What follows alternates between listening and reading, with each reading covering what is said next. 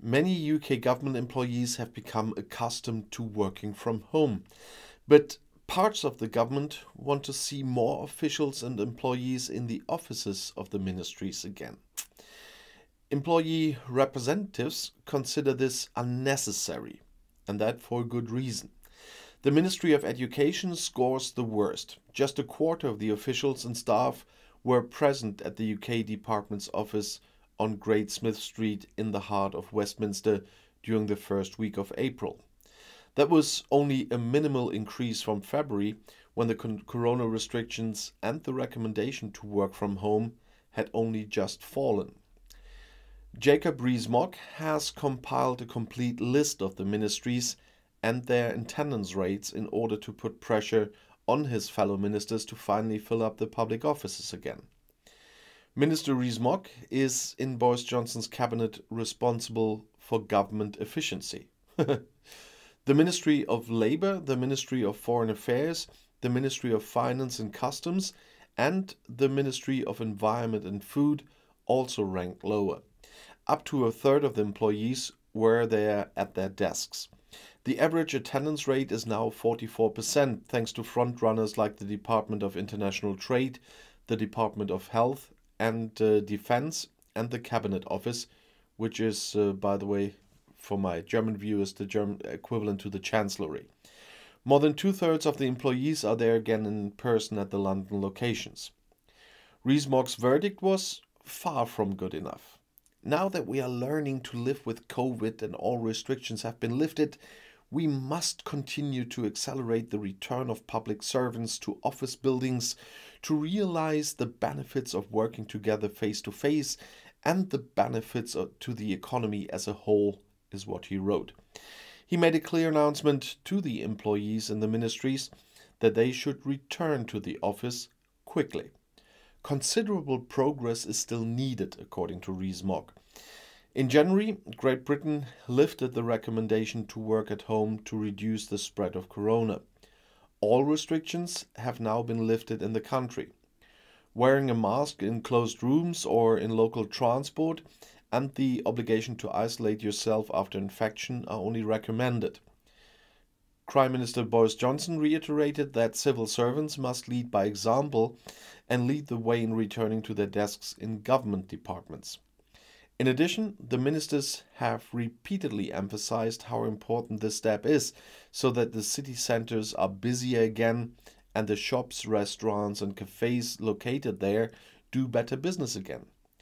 Also mentioned are the opportunities for cooperation, the exchange with colleagues, and the importance of contacts for mental health.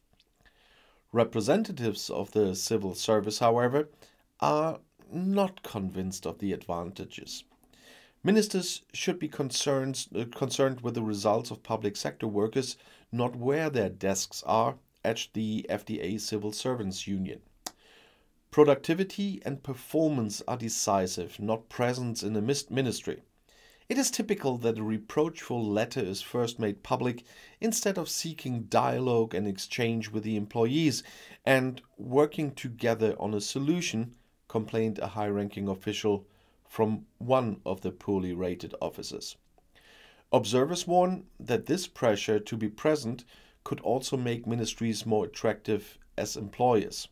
A blanket approach that urges officials to be in the office most or all of the time is wrong, said Jordan Urban of the Institute for Government think tank. Urban referred to the competition for applicants from other sectors. When it comes to salaries, the public sector regularly finds it difficult to compete with private companies. Therefore, it has to make itself attractive by reflecting or even surpassing what other branches of the economy offer in other areas. And I understand this. We have the same problem here in Germany with the public sector. Flexibility around work locations was already emerging as an enduring phenomenon, and one in which civil servants should not lag behind consultancies, insurers, or others. In other words, if you want to attract the best applicants, you have to offer them attractive conditions that go beyond salary. Flexibility is increasingly important to employees, said Thomas Kessler, founder and CEO of Locate, an analysis company specializing in the use and utilization of workplaces. He sees a shift in power from the employer to the employee. It is becoming increasingly common for employees to decide where and when they want to work. Anyone who is found to come, on the other hand, sees this as a vote of no confidence in themselves, he says. There is another problem in the British authorities. There have not been enough desks for all employees for several years. Between 2010 and 2019, the available office space was reduced by 30% in order to make better use of buildings that are still in use, but above all to save a lot of money. During this time, hybrid working and working from home was promoted as a tool to make public service more efficient, Urban said.